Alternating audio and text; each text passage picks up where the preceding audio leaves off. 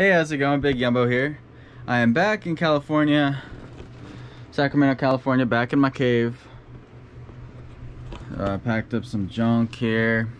I have about 50 or 60 items to go to the post office. I know it's at least 50 because I went through an entire pack of poly mailers. So I took a little vacation for a whole week, which is this gap in the sales. Turned on my because you can have vacation mode on and then turn sales on at the same time. So I turned that back on. We had 4 days of decent sales. As soon as I turned vacation mode off entirely, eBay gave me a ton of traffic. I had a $640 sale day yesterday, which is pretty big for me. I usually only get one of those a month. I think the highest sales day I ever had was like $850. When I was dropping off my stuff in there, I stubbed my toe because I'm wearing these, and it split my toenail completely in half, and it really hurt. All right, so I'll show you my little daily routine I have, which I don't do every day. Well, I do the post office part every day, but here is the ideal routine. First off, you hit the post office. You never leave this parking lot. So we got the post office, we got the UPS if you need it. I don't go there, I hate UPS. I don't like the color brown. All right, you gotta deal with the beeping for a minute because I only got one hand. Then, you've got Subway. Donut Stop. I've never been to the Donut Stop, but looks pretty good. When I used to do retail arbitrage, I'd go to Ross. If you need a little energy drink or a big bottle of water, stop here at the Grocery Outlet Bargain Market. And then last but not least, you hit the glorious Goodwill. Woo! This is my favorite Goodwill. All right, I'm in the thrift store. Just cleared out the men's section and the shoe section, and I'm gonna look up a sold comp for you because I've been asked to do that. All right, these are called Tropical Feel Monsoon. These are new for me, I've never seen them before. And they're $10. And they're size 44. So first I type it in, Tropical Feel, and I think the model is Monsoon. And then the size is 44. Search. I don't see anything. So we're gonna go to sold items, and we have nothing. So that's not great. Let's take out the size and see if we can find anything. Tropical Feel Monsoon. Search. Nothing. Oh no, it's Tropic Feel. Okay, I made the mistake. Maybe one word? Here we go.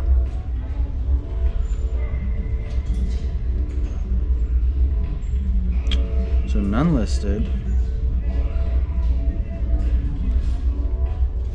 2 sold. So if it was 1 listed and 2 sold, it'd be a 200% sell-through rate. So 0 listed.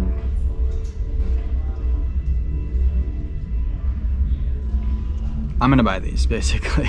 So if it was 1 listed and 2 sold, it'd be a 200% sell-through rate. Because twice as many sell as are listed. In this case, it's even better than that because there's 0 listed and 2 sold. And that is the exact same size as mine. Now we can look at the sell-through rate if we don't have the size. So let's go back to just without the size. And if you go to condition, it's gonna show 6 new are listed and 5 used are listed. So then we go back, we scroll down to sold items. Now we go to condition again. It's gonna show 2 new are listed and 2 new are sold and 11 used are sold. And I think I said 6 were listed, so that's like 200%. Yeah, so basically 200% sell-through rate. All right, so I got these Adidas Terex 260 shoes. So first we'll look up Adidas Terex Never seen it before. And just look up with a sell-through rate for that. I don't even look at the price really. So there's 352 listed. Now we're gonna go to sold. Click on condition. 441 sold. So I think I said 300 were listed. So that's like 100. I gotta look at that again. That's pretty good. Adidas Terex. I have a terrible memory with numbers. 356 listed.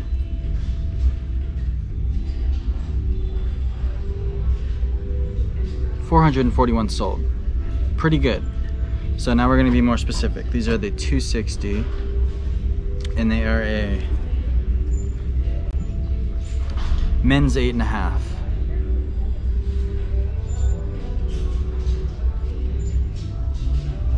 Whew. Prices look good on the sold. So there's 3 sold, and we're gonna go back and see how many are listed. 2 listed. So 3 sold, 2 listed. That's 150%, I believe. I believe you would go 3 divided by 2 would give you 1.5. But yeah, so over 100%, and the prices look good. I'm gonna get them because these are $9.20. How's it going? Back in my apartment. It is a couple days later. Sorry about that. So you may have noticed back at the thrift store that I didn't use the art number when I was looking up the shoes, or the style code it's also called. When you're looking up the sell-through rate, you really shouldn't, because not all sellers are gonna add that in, and it will limit your search results. You want as much information as possible when you're looking it up. So as many listings as possible to get an accurate sell-through. It's like when they're doing, you know, science experiments. If you test something on 1 million people, the results are going to be more accurate than 100 people. But when you're listing shoes, I would use the style code or art number, because maybe someone's out in the Nike outlet and they see a pair of shoes for 80 bucks, and they go on eBay or they go on Google and they type in the style code, and then maybe your listing will pop up in the search results, and they'll be like, oh, I can get it for 30 bucks. Or 20 bucks used. So if you have room in your title, I would, but I don't think it's that helpful. I don't know how many people actually type it in when they're searching for new shoes. In general, the sell-through rate is not an exact science. It does work though. My sales have gone up quite a bit, especially in the clothing and shoes category, where people complain a lot of times that clothing is a slow seller. Well, it's really not if you just buy the right clothing. In my area, it's really hard to find items that sell for like 75 or more. But because I use sell-through rate, I can find 20 items a day easily that have like a $10 to $15 profit that are going to sell within a month or two. Every single day I sell over 15 items. My sales are way more consistent than they used to be. Because you might find a $100 item that sells, you know, once every 3 months, and there's 50 of them listed. That might never sell. You could be out searching all day for that item. So volume is also really important. You saw I got that one pair of Tropic Feel shoes. There was, for that size and model, there was only 2 sold over the last 3 months. So with such a small like sample size, only 2 over 3 months, I really don't know exactly when they're gonna sell. But I know they should sell because there's 0 listed and 2 sold in that 3 months. So you still can wait quite a bit. But if there was a higher volume, like say it was even like 3 listed and 6 sold, so a similar sell-through rate, I still think I'd be twice as likely to sell it within these 3 months. Just because there's more selling and there's more people looking for it. It's best to find items that sell a couple times a day. Like, even though North Face doesn't have a high sell-through rate for most of the categories, it still has a super high volume. If it has a lower sell-through rate and a high volume, I'll still pick it up. I just have to be a lot more competitive. So I have to price at the bottom of the market. I actually got a question from a viewer. I think her name is Lauren. She was saying that she I think she's a newer reseller. She was saying that she's getting advice from these YouTubers and buying stuff that they recommend, and that because of YouTube, the market is saturated for, like, every time a YouTuber recommends something, everybody goes out and buys it. I wouldn't buy anything that a YouTuber recommends unless you check the sell-through rate and it's good. So in her case, she bought this, I think it was called a Space Saver can opener, and she says she got it for dirt cheap and she's just sitting on it. Now, let's look into that item. All right. Let's look up Space Saver can opener. Space Saver, one word.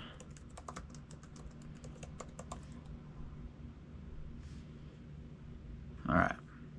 And we're going to do that same process. I'm on the iPad, so it's going to look a little different than on an iPhone. But it's pretty similar. It's a pretty similar layout. Alright, let's go to condition.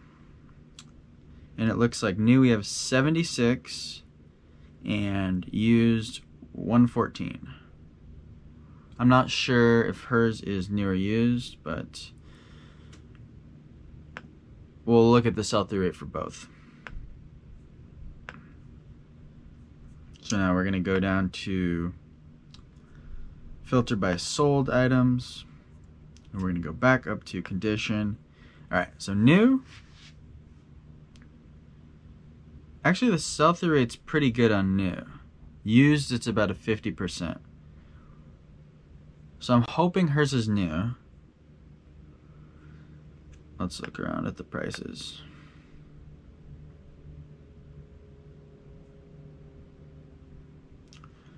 Now, I don't know if it's a GE or a Black & Decker. I guess she didn't give me quite enough information. Let's say it's a Black & Decker.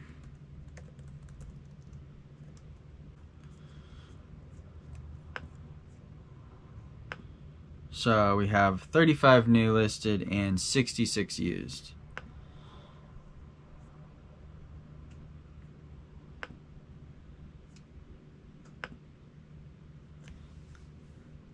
So if it is Black & Decker, it has a really good sell-through rate new.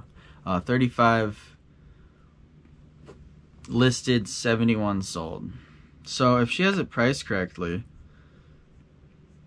let's look at, with newer items, you're going to want to price it at the bottom of the market because there's nothing distinguishing your item from anyone else's. So let's look at lowest price. This, and we're going to sort by new. Ugh.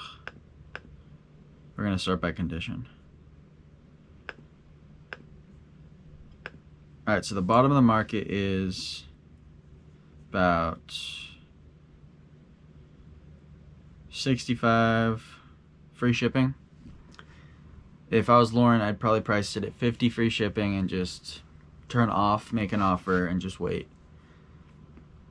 And it should be the next one to sell.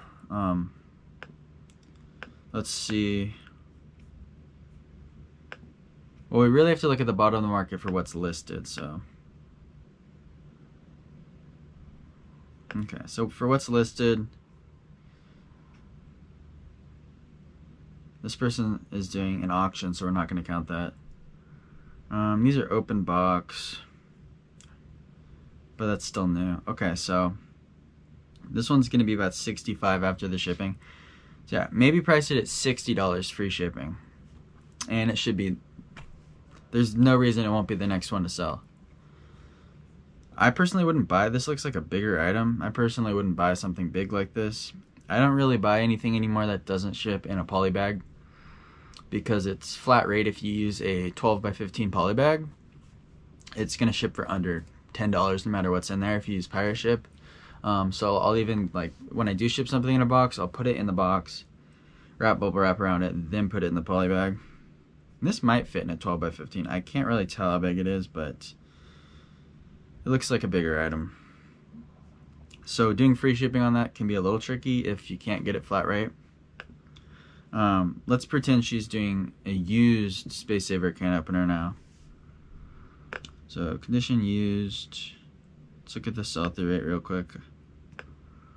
So there's 66 used listed. Now we're gonna go to sold. 41. So that's 2/3, so that's about a 66% sell-through rate. If hers is used, that's not really great. Let's look at the bottom of the market.